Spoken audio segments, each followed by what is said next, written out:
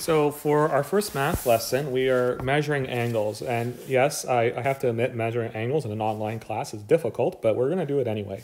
So this online protractor, so the hub will take you to this site. And what it really asks you, what it shows is that, okay, we have an angle here, and I can make the protractor disappear, right? And we're trying to measure the value of A. Okay, that is the measure from here, this red line here, and it goes up like that to where this line is. Okay, so what I'm going to do is I'm going to call in the protractor. Now notice when you're measuring, just like I said on the other video, that the red line goes through the baseline here and it cuts right through the zero. And I lined up the protractor so the point of the angle is at the origin and it goes up this way.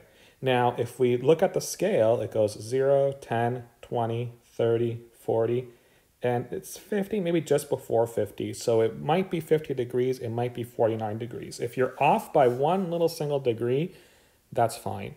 Now, if I touch the A over here, it gives me the measure, right?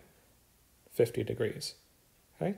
Now, so this is an acute angle because it's less than 90. So a 90-degree angle goes straight up and down, okay? Now, I just kind of noticed that there's a question mark here. Oh, there's a right angle, right? So it tells you that it's a right angle. That's pretty cool. So what I'm going to do is I'm going to hide all again. So I'm going to touch the question mark, and I'm also going to touch the A. There we go. Now, let's create a new angle. So I'm going to come maybe just over here. And then I'm going to ask you, what measure is this? Now, hopefully you got time to say a number. Again, notice that the baseline goes right through the zero. And then here's the angle measure. Okay, and if we count up, we're going this way. It's 10, 20, 30, 40, 50, 60, and just past the 60. So it will tell you that it's 60 and something. So maybe you would say 62 or 63.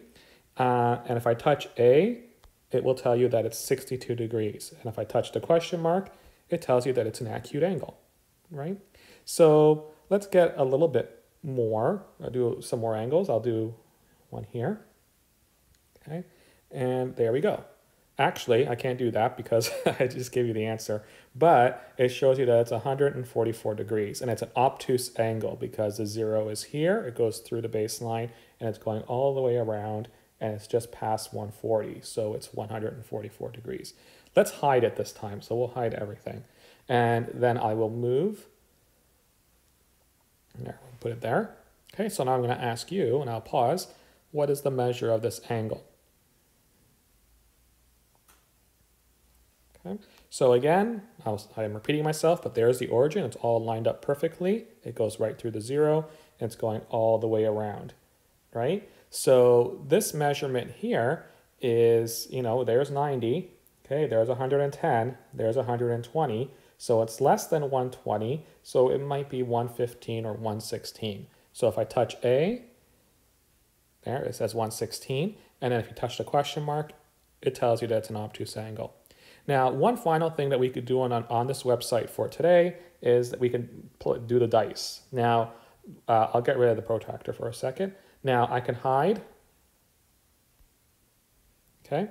And then if I touch the dice, it just makes a random angle. And what that allows you to do, it allows you to line up the protractor correctly. Okay, so when I touch this button here, the red circle, it flips the protractor so that you can measure it the other way. So watch how the numbers flip. Okay, so the baseline goes here. So if I touch this red circle, you can line everything up, right? So I'm gonna make sure that my red line goes at the origin and then right through the zero. And then I'm looking at this angle here. It goes up like that. And it looks like, well, I'll give you a chance to think about what number it is. Okay, so it's more than 50 and it's just under 60. Okay, if you said about 56 degrees, that's what I would have said.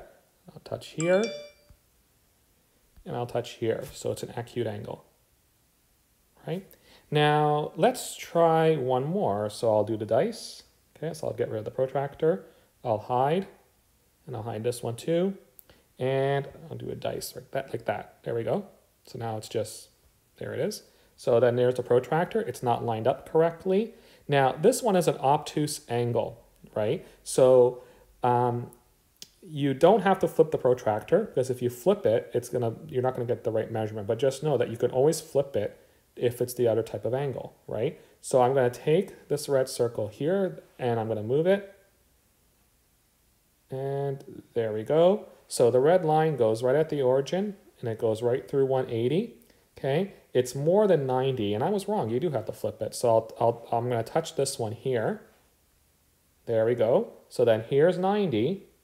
There's 100, here's 110. So the answer is between 100 and 110. Okay, now I'm thinking maybe it's 108. So if I touch A, it's going to say, there we go, 108 degrees. And if I touch the question mark, it will tell you that it's an obtuse angle. So follow the instructions on the website. And you could even take a picture of your work and send it to me through Google Drive, because one student did, and I kind of like that idea. So if you know how to do that, take a picture of your screen and send it to me, and I'll post it on the site. So I hope you understand this, and please feel free to ask questions. Thank you.